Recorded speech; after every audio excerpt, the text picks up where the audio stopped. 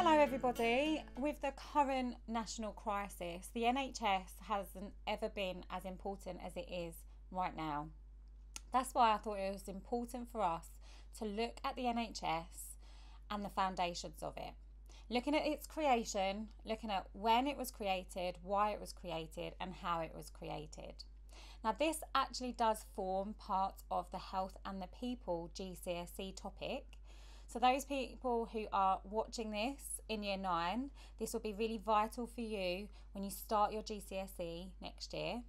Those Year 10s and Year 11s that are listening, you will know this because you would have finished your Health and the People topic. Now, to understand why and how the NHS was set up, we need to look at what happened beforehand, looking carefully at the steps that led to its establishment. During the 1800s, there was something called the Liberal Reforms. Now, this was the first time the government had really taken action to improve public health in England. Before, there was a belief called laissez-faire, which means leave alone. The first step to getting people help was in 1911 with something called the National Insurance Act. Now, this meant that people in work could pay into something called a sickness fund.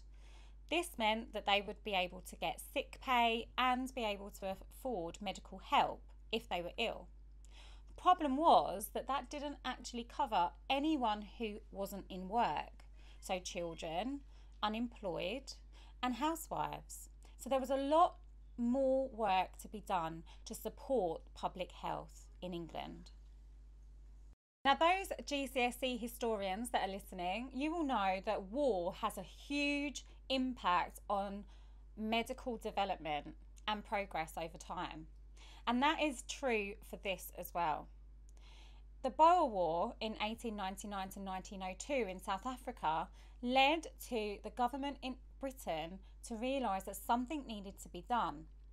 40% of the volunteers of the British Army in that war were of such poor health that the living conditions in industrial cities was investigated by the government.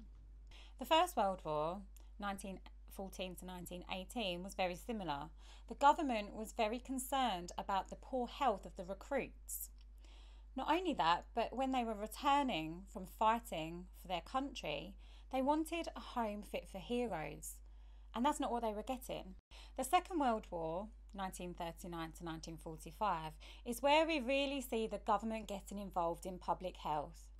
Rationing was introduced, which meant that the government had to think about people's diet. They also encouraged healthy eating through governmental advertising posters. Evacuation was also introduced throughout the war. 1.5 million children went from cities to the countryside for their own safety. This clearly showed a divide between rich and poor, and the government started to really think about battling poverty in their country.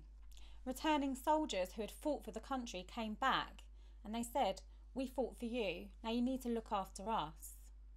As a result, a man called William Beveridge, a leading civil servant, set up a plan in 1942 to transform the health service. After the war, this plan led to the creation of the National Health Service, the NHS, in 1948. This was that healthcare for everyone will be free. This meant doctors, dentists, midwives, nurses, they were to be paid by the government, not by patients, allowing everyone to access free healthcare. William Beveridge put out that they would look after us from cradle, from when we were born, to grave. The NHS was set up and established by a Labour Party under Clement Attlee. A man called Bevan was appointed Minister of Health, responsible for establishing the National Health Service. It had at its heart 3 core principles. 1, that it met the needs of everyone. 2, that it would be free at the point of delivery. And 3, that it be based on clinical need, not the ability to pay. In 1951, the Conservatives come to power and keep the NHS and the welfare state, knowing that it was an iconic establishment that was set up for the fair treatment of all. Now, the NHS, since its establishment, has been debated over funding. But despite this, it's still regarded as one of the best healthcare systems in the world. And I think we can all agree just how proud we are of the NHS and how invaluable they are now more than ever. And I hope that all of you are going out on those Thursdays at 8 o'clock and clapping for our NHS workers and all other key workers. Now, I hope you're all staying home and I hope you're all staying safe. As always, if you need anything, please let me know. Thank you. Bye.